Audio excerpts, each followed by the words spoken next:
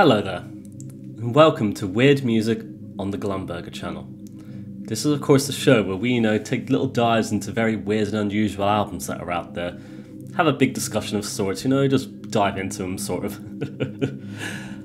So, in today's episode, we're going to be covering an artist who I've actually mentioned quite a few times on this channel already in past episodes.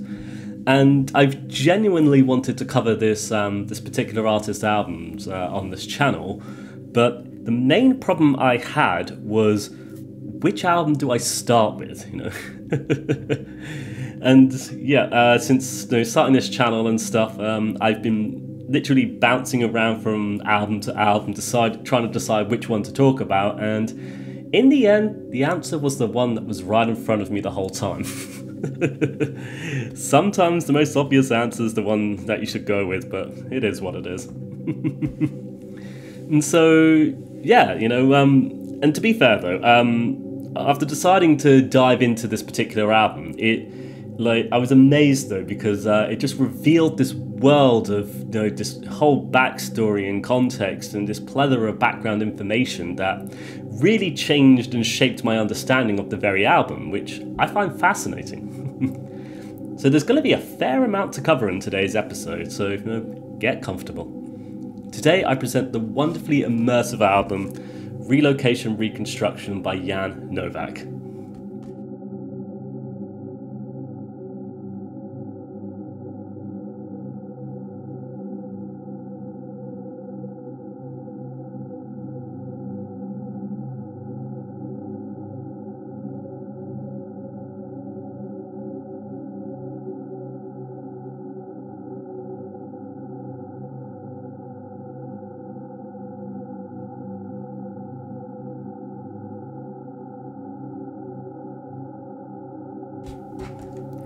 And so, before we begin, let's ask ourselves, who is Yann Novak? Well, Yann Novak is a queer-identifying interdisciplinary artist and composer based in Los Angeles and current owner and curator of the wonderful Dragon's Eye recordings, a digital imprint focusing on elevating marginalized voices in experimental music.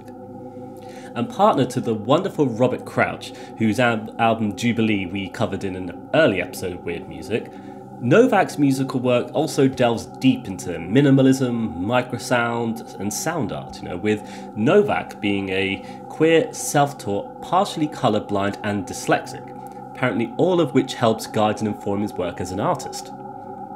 And so across this very extensive career, I would say, Novak has fused together, explorations of both sound and light, and to create these incredibly unique experiences for the very audience he performs for, and as a result, created a wide range of different albums and art exhibitions over his many, many years. It's an incredibly beautiful body of work, I must add, and it's one that just seems to grow and grow with each and every release. So yeah, today we're going to be looking at Relocation.Reconstruction here, which is one of the most fascinating albums within Yann Novak's portfolio, I might add, and an album that was released on Richard Chartier's record label Line Imprint as its 45th official release. And so, what is Relocation.Reconstruction then? Well, to start with, Relocation.Reconstruction is Yann Novak's first album he released on Chartier's record label Line.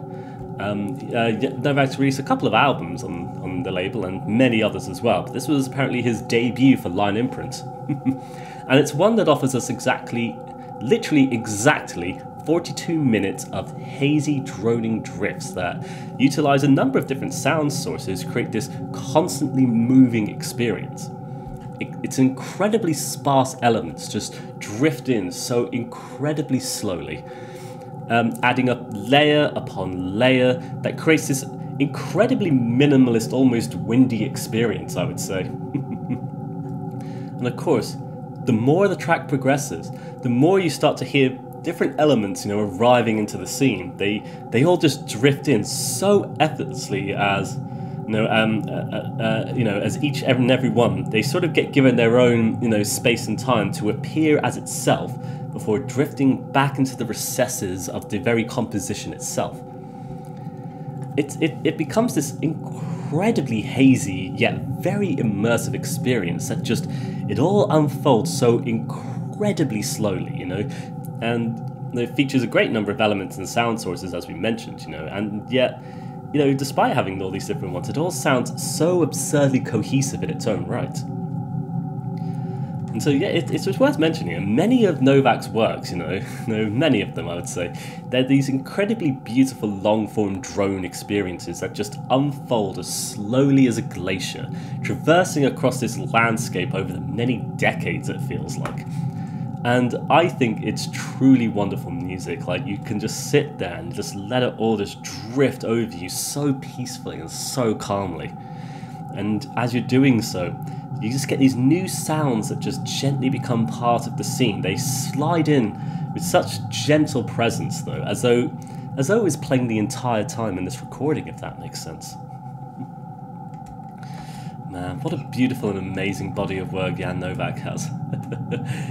What I love as well, the incredible subtlety to each and every one as they, you know, as everything just slowly fades in, though, it all just takes as much time as it feels necessary to establish the scene itself, you know. And you'll often find in a lot of Yann Novak's works, they always seem to just start with pure silence, you know, especially in the first few minutes, you know, you just get pure silence as everything just really slowly fades in until you can actually start hearing it all. And I think it's an oddly delightful thing. You know, those moments of silence, you know, that open up Relocation.Reconstruction here, for example, it gives us a lot of time to start contemplating the very experience we're about to undergo. And then when you start to hear those musical motifs like just gently simmer in, you know, they start, you know, it's all slowly coming into the scene basically. They bring with it such a myriad of emotions as it all starts to progress. I think it's a perfect drift, and it just pulls you along on this really emotional journey, you know, and establishes new ideas here and there the more you start to dive into it further and further, of course. And of course, I should mention, you know, one can just sit there and you can just let this entire experience wash over you, drift you off, you know, as you just sort of like let your mind wander away. And it's a lovely thing to do because doing so, you're accompanied by the most airiest and sounding distant drones. Like, to me, it sounds so much like standing at the end of an incredibly long and dark tunnel, and you can just see the faintest glimmers of light, you know, visible at the furthest end. You know, starting within the really dark confines before the light just slowly, really slowly, pours in and just reveals this whole world outside. No, it's truly beautiful composition, and like what I love is you can do that. You can let that wash over you and let your mind wander, but you can also, you know, listen and pay attention to exactly what it is you're hearing, and by doing so, it becomes such a rewarding experience as it starts to reveal so much more about itself, if that makes sense. And so let's ask ourselves, what exactly is going on here then? So, when it comes to the album Relocation.Reconstruction, we're actually incredibly blessed to have a plethora of information available to us. It tells us so much about what informs this recording, the emotions, the feelings, the history, everything that's actually going on this. And so, in basic terms of sorts, Relocation.Reconstruction is arguably the album-length installation within Yann Novak's Relocation series, a set of art installations that saw Novak exploring the multitude of emotional states experienced during and after relocation of one's life. And this was started back in 2009.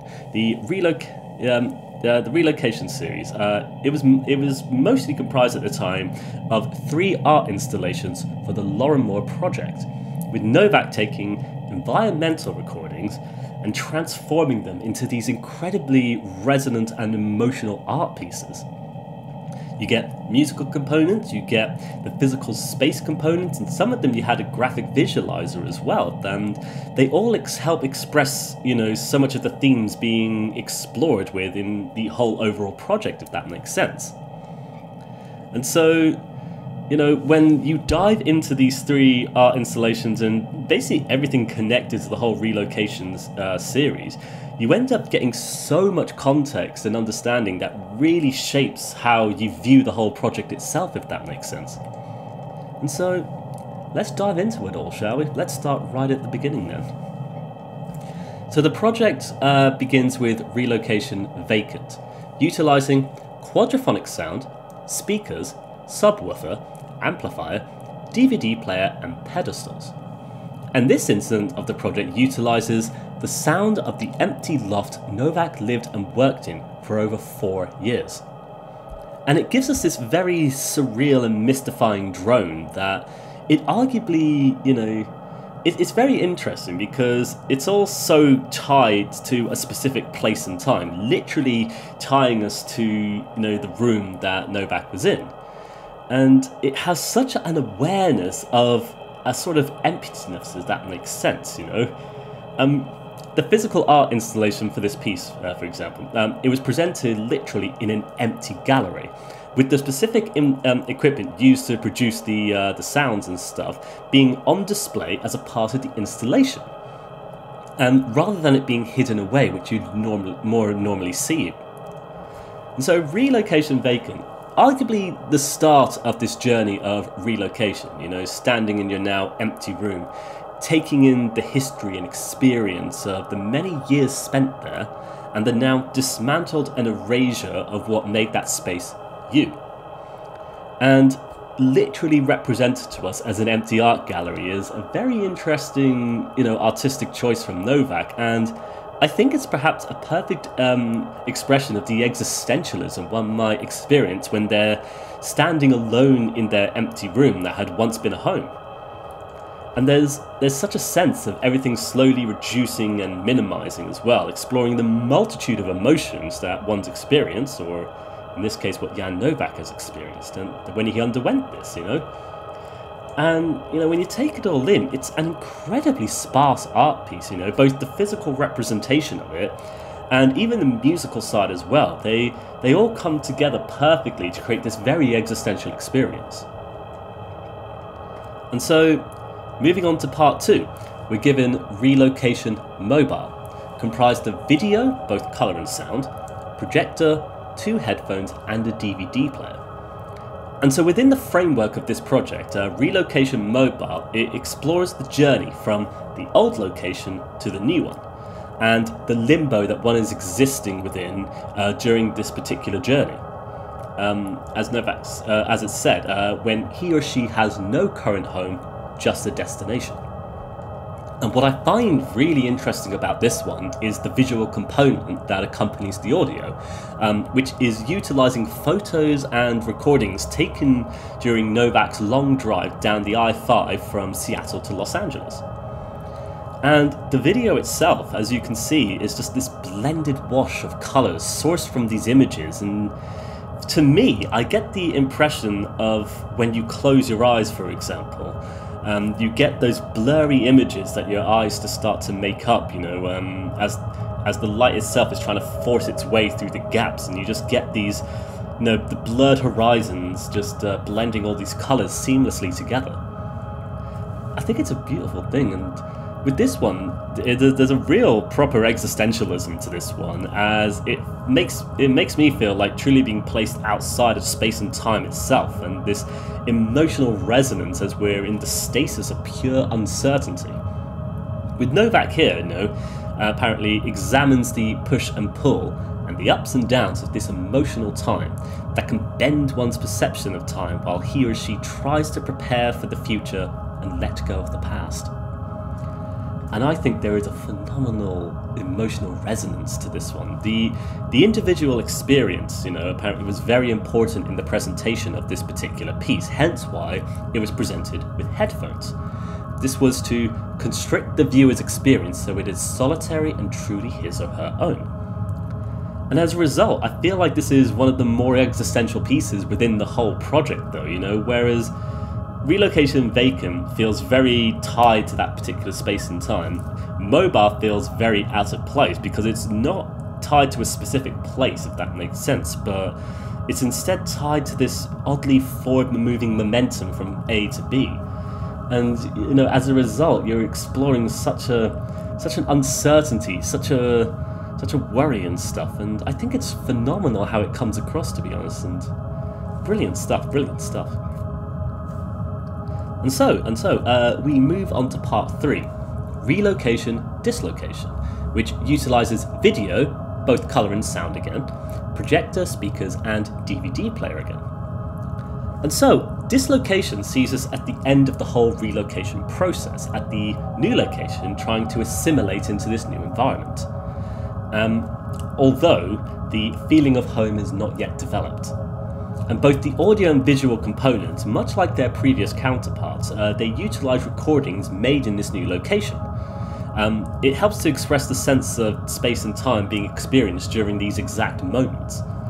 And the visual component of this uses images of the sun shining through the roll-up door of Novak's new loft in Los Angeles, whilst the audio components uses recording taken from inside the loft with the mic aimed at the door as a point of departure. And what I find fascinating about this one is how Novak expressed this multitude of feelings, you know, by presenting it in this very darkened room, which is meant to represent the new loft.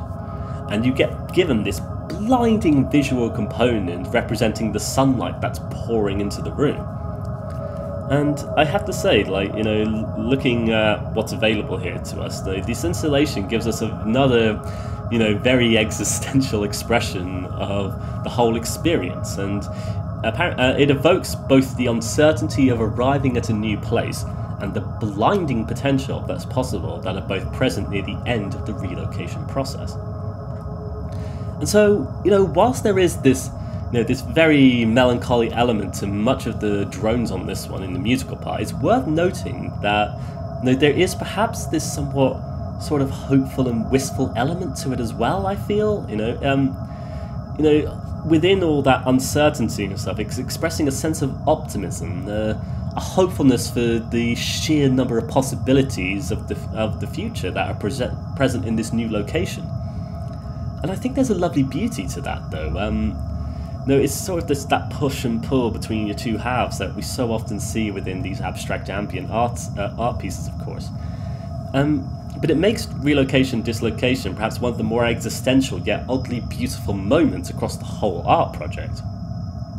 And I think that hope within the sheer uncertainty of everything, it does make it oddly beautiful, you know, very peculiar but very interesting.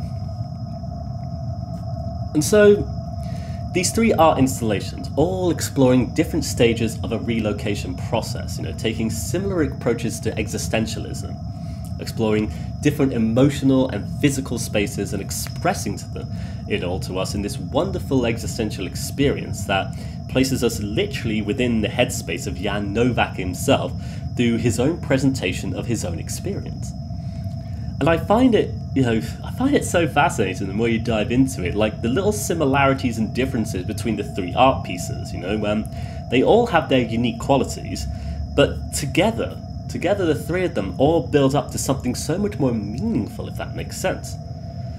But of course, the project didn't actually stop there, though. I mean, of course it didn't. We're reviewing the album Relocation.Reconstruction, aren't we? But there's a little bit more to talk about in terms of the abstract of this project, you know. So alongside Relocation.Reconstruction, which is perhaps a culmination of many of the core themes, concepts, and ideas, there is also what I'd interpret to be the live show representation of this, which was called Relocation Immersion, performed between the years of 2009 to 10. And so, utilizing live stereo sound, PA system, computer, and MIDI controller, Relocation Immersion sees Novak continuing the whole relocation project almost a year after the literal relocation event, interpreting it all with his new insights into his creative process, his understanding of it all, and as a result created this incredibly immersive live experience that utilized altered sounds from those previous works. And much like the very album we've been exploring rather esoterically in this episode, Relocation Immersion, highlights a lot of the sound portions of the project itself, constructing this incredibly immersive experience that, once again, just drifts by so effortlessly. And so chronologically, this brings us full circle back to Relocation.Reconstruction, the very album we've been very strangely exploring today. And so I think, with all this knowledge, with all this background information, we now have so much understanding and context for exactly what is being presented here on Relocation.Reconstruction. The album itself, much like what we just discussed previously, Relocation Immersion, it utilised altered sounds of the previous work in the Relocation series, reconstructing them all into this incredibly slow-moving 42-minute drone composition that retains so many of those emotions established within the previous entries into the series, but also managing to express some new ideas that have come with age and understanding. And in the first place, each of the compositions featured such altered versions of field recordings that place us right back into that exact place and time for those particular parts of the composition itself. And as a result, I find it so interesting, I think as well, it's incredibly interesting, sometimes when it comes to abstract experimental works, you get a lot of original intent and explanation, a lot of the original intent and explanation, it feels almost interpretive of the emotions the artist was undergoing when composing the pieces, at least in how sometimes they try to explain it, it's very difficult to explain these things sometimes. But when it comes to Relocation.Reconstruction though, the entire recording is utilising these field recordings from the very moments, the very places in time that it's literally trying to express. You've got the empty room, the drive down the I-5, the new loft. These exact moments in time that were incredibly emotional and existential experiences for Yann Novak being literally recorded and utilised for the creation of the entirety of the Relocation project. I find that truly fascinating. And yeah, much like when I reviewed Jubilee by Yann Novak's partner Robert Takahashi Crouch, discovering all of this background information really helped change and shape my understanding of this particular album. And it now gives it a context that makes it this incredibly resonant emotional experience now. And when I first heard this album, to be fair, and every other time I listened to it prior to doing all this research and stuff, I always felt a certain calm sense of slow movement that was bringing with this incredibly melancholic level of anxious uncertainty. There's an emotion being expressed in the very music itself that it really came across to me when I first sat down and listened to this whole album. And within it, there was something that was kind of sad for some reason, but also something incredibly beautiful about it as well. And now, with all this understanding and stuff, all this background information, I feel as though I understand a little bit better why this music comes across as a very sad, melancholic, and all-around generally profound experience. There is such a real sense of expression from Yann Novak in all aspects of this project, with him exploring the incredibly peculiar states of mind and the emotions that it all brings with them when undergoing such a massive relocation process. Uncertainty, anxiety, worry, maybe even fear, but on some levels, you may have excitement and optimism for a future that is so unclear. And hence why I feel like so much of this work, from the audio to the visual component, it's all incredibly blurry. It's the sense that you can't exactly see the detail of what is exactly going on due to it all being, meshed and together in such a weird, peculiar way. Both your emotions and the very art piece being expressed here. And so, there's a bit more to talk about though. One final installment within the project that that was also released in 2011. Yann Novak presented Relocation Triptych, a print edition of the Relocation series. And this art piece, composed of 3 stills from the audio-video installation of Relocation Mobile, all having been altered ever so slightly and apparently all intended for the cover art of the Relocation.Reconstruction album, of course. And so this installment in the Relocation series is one that I find hard to interpret, as having mentioned many times, and funnily enough, I mentioned this in Robert Takahashi Crouch's video, I have no academic understanding of art and or music. And so when it comes to interpreting things like this, all I can go on is my feelings, what it's making me think, and so on and so forth. And so to me, looking at Relocation Triptych, it feels like a physical representation of the entirety of the Relocation project. You know, it's one that can be one that's actually being represented as a triptych in so many different ways. And so to briefly explain though, in case some people don't know, a triptych is, generally speaking, an artwork made up of 3 pieces or panels, generally being represented in more classical art pieces where a narrative or a sequence is being shown to you as you progress from picture to picture. And with that in mind, Novak representing the triptych in the relocation process is perhaps something that's a bit more telling to the overall project itself. And so the original art installations, vacant, mobile, dislocation, that could be seen as a triptych of art installations, all exploring different parts of the whole narrative. And so, as well, let's look at these 3 pictures then, shall we? They're all from the same video, Relocation Mobile, and yet all 3 of them give off such starkly different emotions and feelings. So, the first one, when I look at it, absorb it, and think about what it's making me feel and think, the first one makes me feel determined for some reason. I'm not sure why. The second one makes me feel incredibly melancholy. The last one, which is the one used for the cover art, of course, it makes me feel warm for some reason. And I can't explain exactly why I feel that way, but it's just how it came across to me. But also, going back to the whole triptych thing, we can kind of see how the triptych is important in shaping understanding of this whole project, you know? There's more you can go into, to be fair, but I find it interesting, though, you know, that when I learned about the triptych thing and how it connects to the project, it kind of brought with it a lot more mystery and intrigue to the whole overall project itself. And I find stuff like that delightful in abstract projects. The more you dive in, the more you start to, you know, personally interpret little things here and there. And maybe that's the point of abstract art, to be fair, you know, is the audience's interpretation of their understanding of what information they've got. I'm not too sure, to be perfectly honest with you, but I just thought it was worth mentioning. But speaking of interpretation, it's perhaps mentioning one final part of this project as well, which was the release of Relocation Catalogue. So Relocation Catalogue is what I'd argue is a multimedia release. It combined photos of the exhibition,